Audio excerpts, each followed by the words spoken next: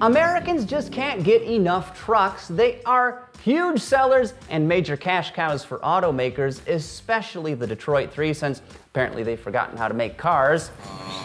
But which pickups are the best? Well, don't worry, we will answer that question next. Versatile and rugged, trucks can help you work harder and have more fun. They're perfect for weekend trips to a membership warehouse, hauling your daughter's junk to an out-of-state college, and even towing a jet ski twice per year. It's obvious why these things are so popular and have supplanted mid-size sedans as the vehicle of choice in subdivisions and cul-de-sacs across the country. Now, here are a few of the Roadshow crew's favorite pickups. Now, keep in mind, this is not a ranked list. They're not in any special order. Of all the so-called half-ton trucks out there, the best one you can buy right now is probably the Ram 1500. It's got the nicest lineup of interiors, the biggest available infotainment screen clocking in at a whopping 12 inches, and it offers a range of capable engines, including a mild hybrid bolstered Hemi V8 and even an eco-diesel V6 with 480 pound-feet of torque. Not only that, this rig looks great, drives well, and is available with a four-corner air suspension system that makes it ride, well, more like a luxury car than anything that can haul a load of gravel. No matter the model, it's hard to go wrong with the Ram 1500, though the Rebel model could be our pick of the litter. Not only does it look great, but it comes with a heaping helping of off-road hardware, from all-terrain tires to a locking rear axle.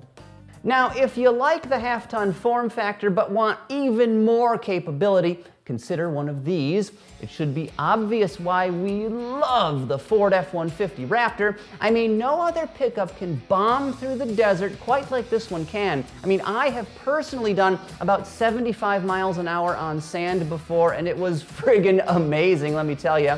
With nearly 14 inches of suspension travel and 13 up front, the truck just eats it up.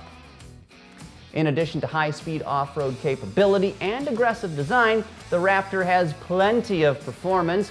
Yes, we all missed the previous generation's rumbling 6.2-liter V8, but this rig's EcoBoost 6-shooter ain't too shabby, delivering 450 horsepower and 510 pounds of torque. Giving you a little choice, it's available with either a Super Cab or Super Crew body, so there's room for the whole family, maybe even the dog. But no matter which one you get, that Ford's kind of big. It's a, heckin' chonker, as the kids are saying these days? If you want an off-road ready pickup that's a little bit more manageable, the Roadshow crew heartily endorses Jeep's Gladiator.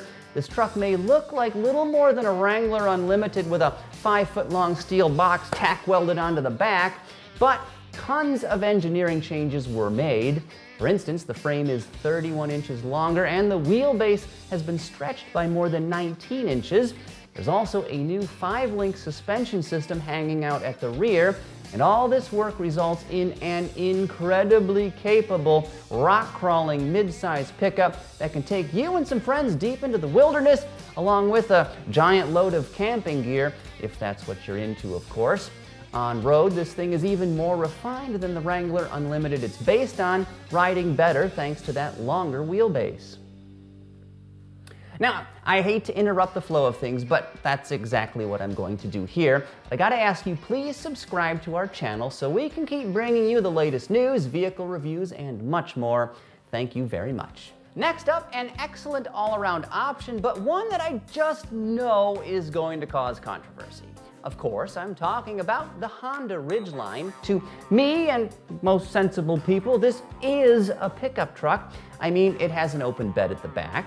It also happens to have minivan bones, which is not necessarily a bad thing. It drives like an elevated Accord sedan, has a spacious, comfortable interior, and comes chock-a-block with clever features like an ingenious double-hinge tailgate and a hidden trunk. Not only that, the Ridgeline offers all-wheel drive, and it can tow up to 5,000 pounds. Imagine 1 pound, but 5,000 times. No, it's not as tough as a Silverado 3500 HD, but it's all that probably 75% of truck buyers really need. Unfortunately, Emmy Hall, our resident off-road expert and all-around cool lady, wasn't buying any of this. Nope. When the Honda Ridgeline first came into the Roadshow stable as a long-term tester last year, I was the first one to scoff. That is not a truck, that is a pilot with a bed.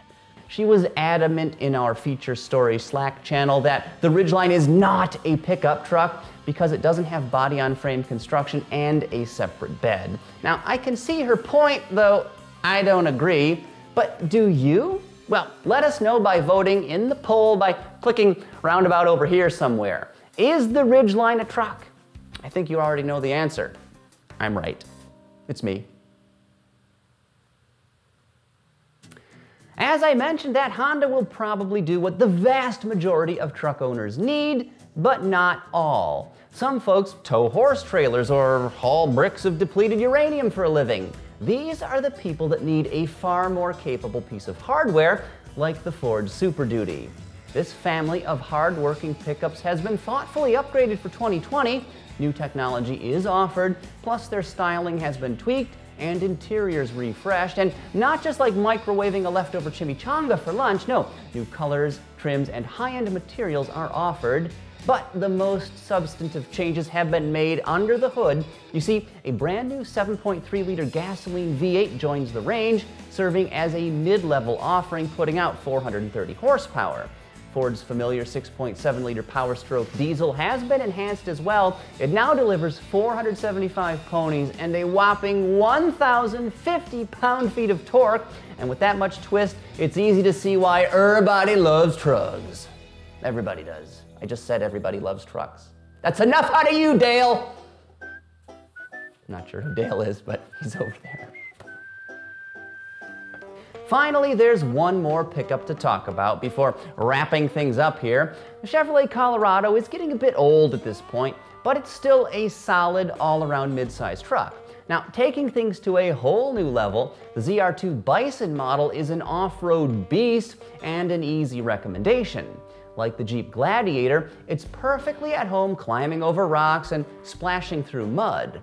Giving this rig serious capability is a lifted and strengthened suspension, locking differentials front and rear, a track that's been widened by 3.5 inches, rock rails, and even fancy Multimatic dampers. Of course, this truck looks more aggressive than your run-of-the-mill Colorado, with unique bumpers, skid plates, and more.